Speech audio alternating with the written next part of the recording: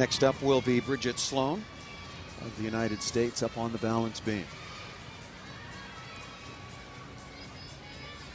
You remember some of the performances not only from the American Cup last year at Madison Square Garden of Nastya Lukin and Sean Johnson on the beam. They were both so incredibly rock solid and gave a preview of what was to come at the Beijing Olympics.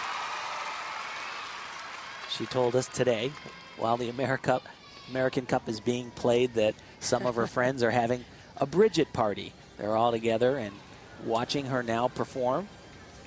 I think those two friends, Morgan and Clarissa, were two of the friends that really stuck by her, sent her text messages over in Beijing, told her to stay cool and calm, do her stuff. And this has been very cool and calm. And really her goal here at the American Cup was just to come in. I know we hear it all the time. I just want to hit 4 for 4.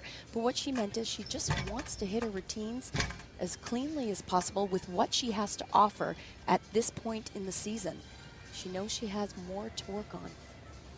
And you know, if we're looking down the road here towards the end of the competition, she's done a great job, but she is trailing Jordan Weber by 0.6 of a point. She really needs a little bit of help. She's got to be great, and then she needs Jordan to falter just a little bit, because you'll see shortly that Jordan is phenomenal on the next two events.